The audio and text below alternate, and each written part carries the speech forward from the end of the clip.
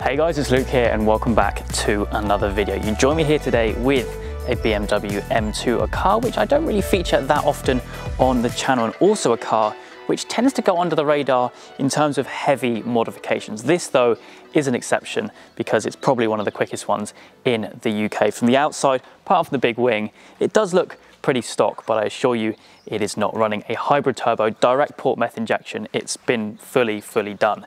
Now the car has only recently been finished, so there are no figures as such. There is actually a video coming soon on the channel after this one of like a mega dyno day, which I'll be going to, as well as this car, so hopefully we'll get some numbers in that. But in usual fashion, I'll introduce you to the owner, we'll go for a spin and see what this thing is like, because even though there are no official numbers, it's definitely going to be pushing somewhere at least over 500 brake, which is going to be, well, ridiculous.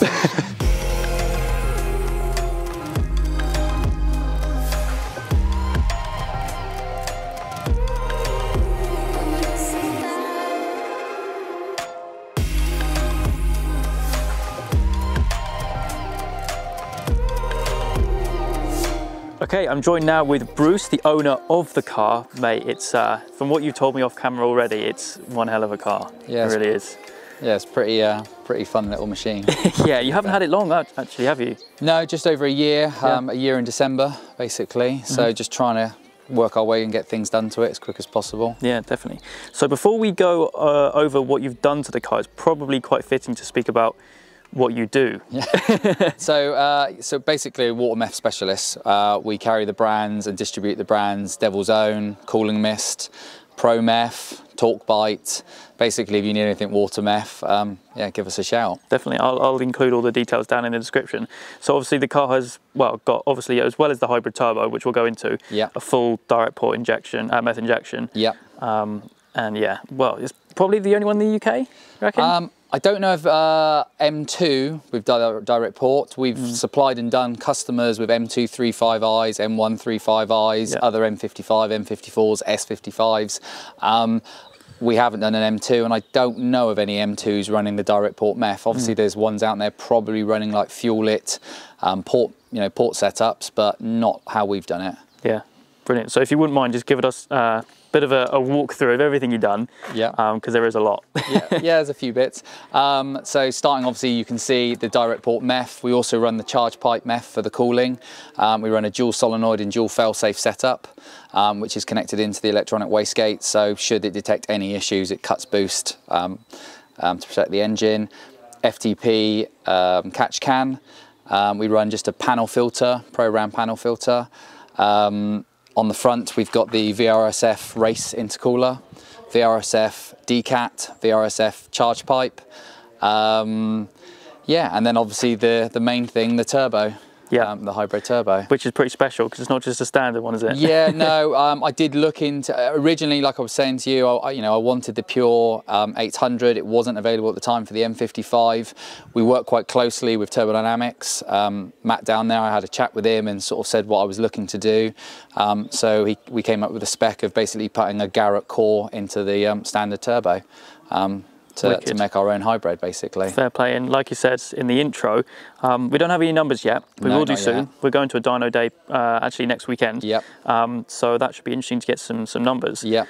We kind of have a bit of an idea about what it would make. Yeah, I mean, we dynoed it on the same dyno, on the stock turbo, with the setup, not using the direct port, just still with the charge pipe and a custom map, and she did 453.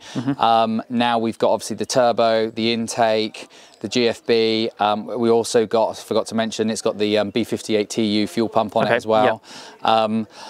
It's only doing a little, we're still only using a stage 2 plus off-the-shelf map, which is 1.5 PSI extra boost than the custom map for the stock turbo, and an extra 2 degrees of timing at the moment.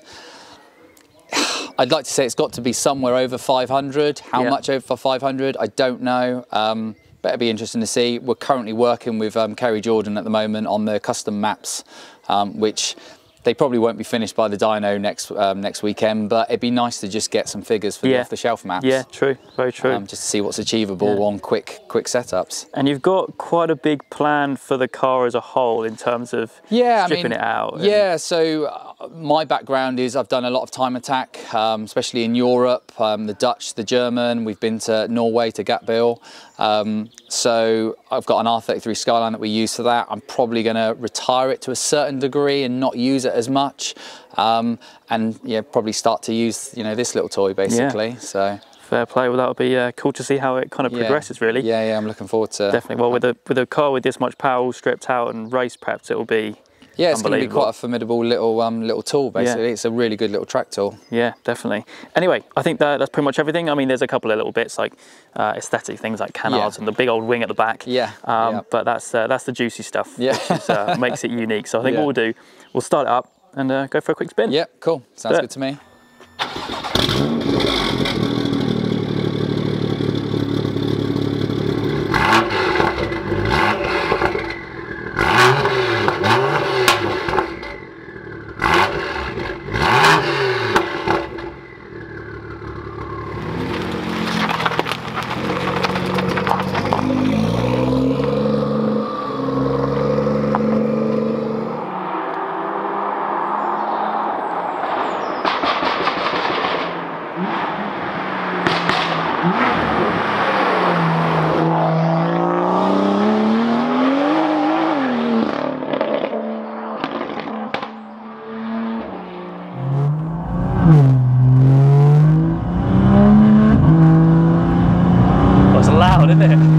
With no back seats. It's proper loud. It's proper loud.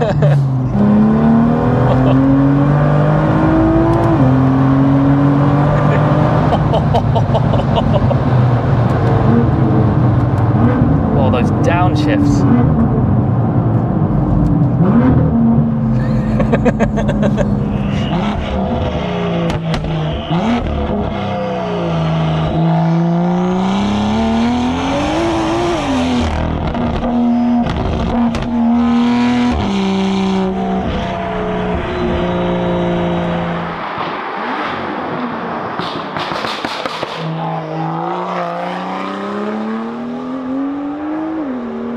So like we said, we don't know any figures at the moment. No. Hopefully we will do soon. Yeah. But it's fully set up. It's going to push some decent numbers. Yeah, I think once the custom tune's done, because at the moment the boost is relatively tame on the OTS map at only 20 PSI. Yeah. I think once the customs map done, up round hopefully somewhere at least sort of 25, 26 PSI. Yeah. It's a lot more boost. Should make some really strong numbers. Definitely, yeah. And like we said briefly as well, you're planning to completely strip it out, almost make it into a bit of a I'm trying to find that balance between, I've got the Skyline, which is the out-and-out race car, so I want to turn this into sort of GTS sort of plus, so, still can use it on the road, still have the aircon, still be fairly comfortable, as comfortable as can be, but at the same time, a real good little track weapon, basically. Yeah. So buckets, harnesses, the usual sort of roll cage. Maybe a half cage. I don't know. I'm torn on the whole. Yeah. I've always been very much like I've done with the Skyline, that if I'm going to put a cage in it, I'll go the whole hog. It'll be a weld-in. Door bars, everything, do a proper. I think a lot will depend on regulations if I start racing it. True. As you want to compete it like fully. Yeah, so if I start competing in time attack, potentially what category I enter will dictate how and where I go with the car. Yeah. Man, that'll be awesome. Yeah. That'll be very, very cool. Because I mean, these M2s, I've said it in previous videos, it's the perfect kind of setup. Because I mean, personally, I think the M3s and M4s, even though they are great cars, they're big. Yeah, they are big and they are heavy.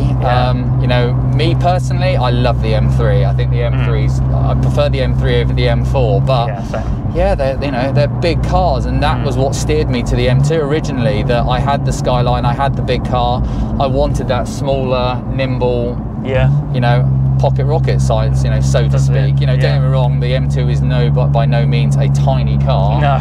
But, you know, it's as small as you're going to get on the M side of things. True, yeah. It's just a nice setup car. Out the box, they're just brilliant little car. Yeah. Out the box. Yeah.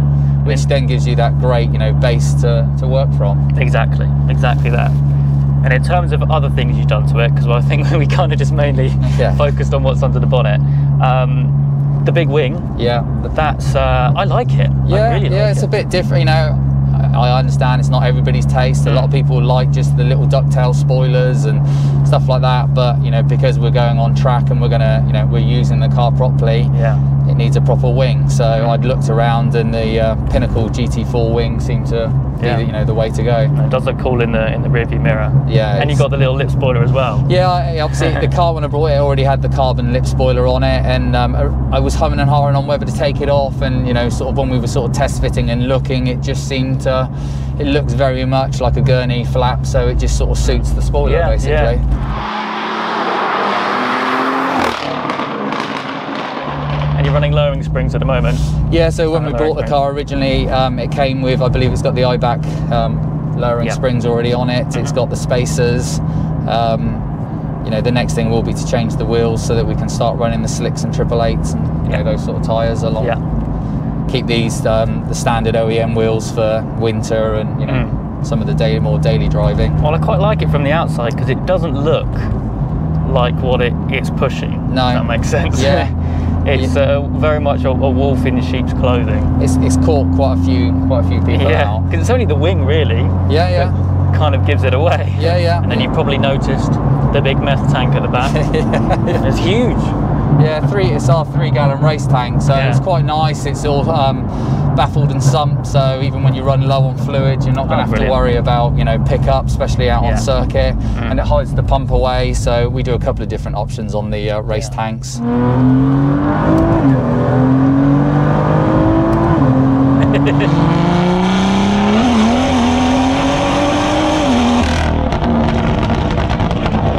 That lift-off noise, that typical M2 noise.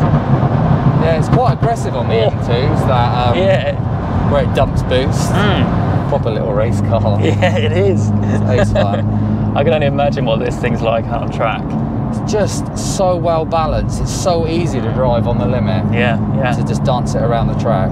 And it's had a lot of track time, obviously. Yeah, and the previous owner before me had just tracked it the whole time. Yeah, he even had the GoPro mounting it. So I've just left it in there. Yeah. He left it in it. He changed it for. I was speaking to the dealer where I brought it from, and he changed it to a Porsche. He gone to a Cayman GT4. Nice. I think it was. That's a solid upgrade from one of these. Solid upgrade. So I spy the Draggy. Yeah, yeah. You've got some times, I think. Yeah, yeah, yeah. Well, maybe with the V-Box you were saying. Yeah, so I've got a Draggy and a V-Box. As I mentioned earlier, I've lost quite a few Draggies. I don't know how I keep doing it. So I've got a V-Box as well, which obviously being a bit bigger is a bit harder to lose. So very true. 6.7 at the moment on the OTS map on the 100 to 200. And I can't remember the 60 to 100 time, but it was pretty quick as well. It was another impressive time. Was that in its current state, those times? Yeah, so it's in its current state, just on the OTS map, not on the custom maps that we're currently doing revisions on at the moment. Okay. Yeah. So no direct ports, just the charge pipe meth, normal pump fuel. It's quick. Yeah, so I've just 2 weeks ago I fitted a new fuel-lit ethanol analyzer. So I've started running methanol in the fuel tank as well. So, oh wow. Yeah, we run normally between sort of a 20 or 30% methanol mix in the tank as well. And again, it's making a noticeable difference. I just haven't had a chance, again with just work and family life, I've not had a chance to re-100 to 200 it to see what improvement that's made.